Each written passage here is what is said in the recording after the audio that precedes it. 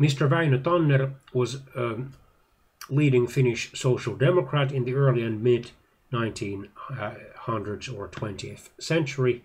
He also worked in the cooperative business movement. He was born in Helsinki, the Finnish capital, in March 1881, and there he died in April 1966. He served as the Finnish Prime Minister from 1926 to 1927.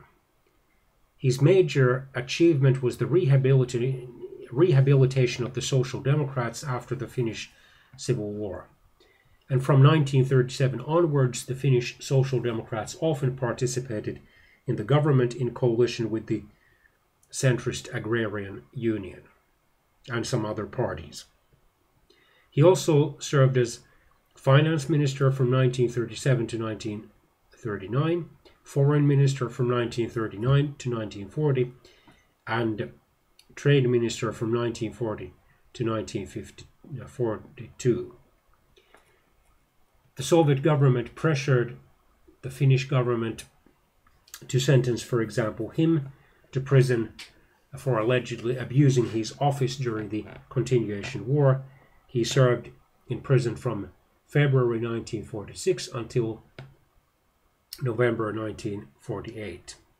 His minority socialist government from 1926 to 1927 passed a series of important social reforms during its time in office, which included a liberal amnesty law, reduced duties on imported books, and pension and health insurance laws.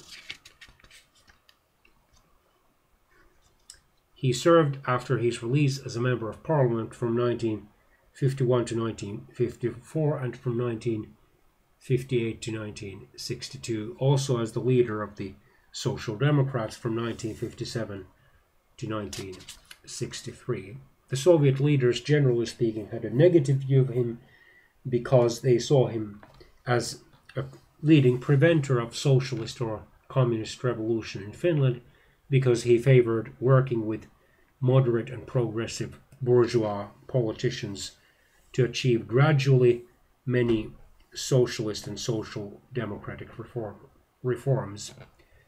He was an atheist, but he did not publicly mock Christianity.